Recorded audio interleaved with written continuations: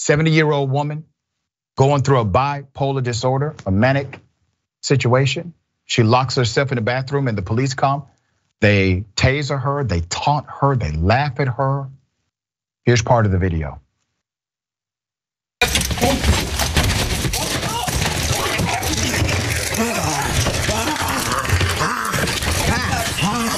Rufus, I need you, Rufus. I need you, Rufus. Oh, she's like, what are you doing that to me?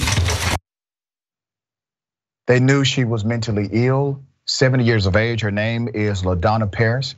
There's more video. Here it is. I'm just gonna eventually run out until it's gone.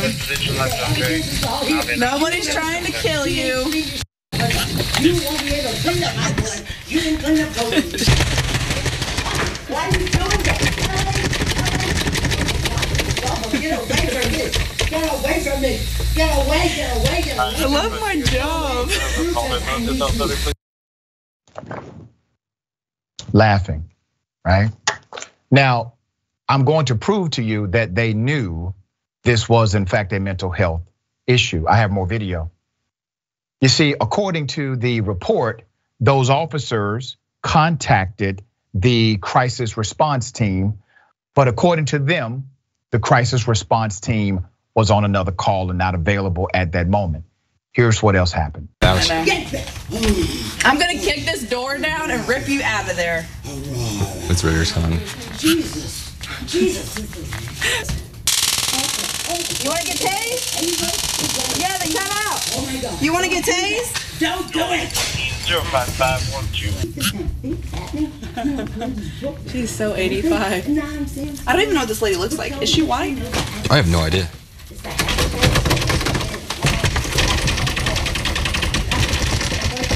What are you doing? Is that a battery? Do you hear that? Oh my God. You should stop. They then ran in, kicked the door in, decided to tase her, 70-year-old woman, elderly woman, who they knew had a mental health condition. This is why people don't like the police. They knew she had a mental health condition because you heard the officer say she is so 85. 85 refers to a state code that means mental health disorder, a mental health issue. They were well aware. I mean, damn. Does this make them feel good, strong, tough? Would they want someone to handle their 70-year-old grandmother or mother this way, who's going through a mental health crisis? That woman had to be scared out of her mind. And this is the way the police protect and serve. To taser a 70-year-old mentally ill woman. You can't make the argument for the police here that somehow they were unaware. They didn't know all the facts. They did not have all of the information. They were insensitive, they laughed, they mocked. Disgusting. LaDonna Paris is her name. After being tackled, police said in their statements she suffered a minor injury to her face during the arrest. They call this minor.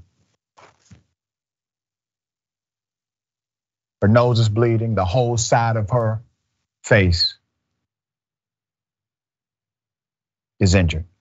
Those are the injuries that we can see. I'm sure she had others. She's 70 years old.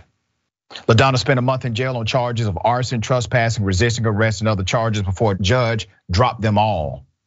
Dropped all of the charges, citing that she had a mental health condition. They tried to stack charges against her. Some of those charges didn't even fit. They didn't fit, even if she did not have a mental health crisis. Tulsa police captain, here it is, the cover up. Richard Mullenberg, here's what he said about the arrest, and I quote, "To be clear, the banter between the officers outside the presence of the suspect can be received as unprofessional and has been addressed with the officers. I'll talk to them." However, the captain said that the overall actions of the officers and the way in which the call was handled is within the policies of the Tulsa Police Department. Let's put up a picture of a man who likes to beat up elderly people, obviously. Let's put up a picture of the captain. That's Captain Richard Mullenberg. He's okay with cops beating up on elderly citizens. Y'all need to get rid of this clown and every clown that thinks like him in your city. Because I promise you, they're gonna pay a settlement at some point. And if you are anti-defunding the police, stop hiring and allowing corrupt and negligent cops to be on your force. You pay for it one way or the other, don't you? All right, Ms. Tucker, thoughts on this case? Yeah, just real quick, Biden passes a budget and there was a lot of police funding in there. So I'm hoping that some of it goes to creating social welfare programs for instances like this, because we ask the police to do a lot, right? And they are not trained to deal with mental health issues. But you're putting a lot on people who barely made it out of high school, right? The minimum requirement to be a police officer is a GED. It doesn't require any type of real discipline or education or anything like that. So I really hope that in our spending plan that we start to migrate more towards getting social help for people with mental illness and stop treating them like criminals.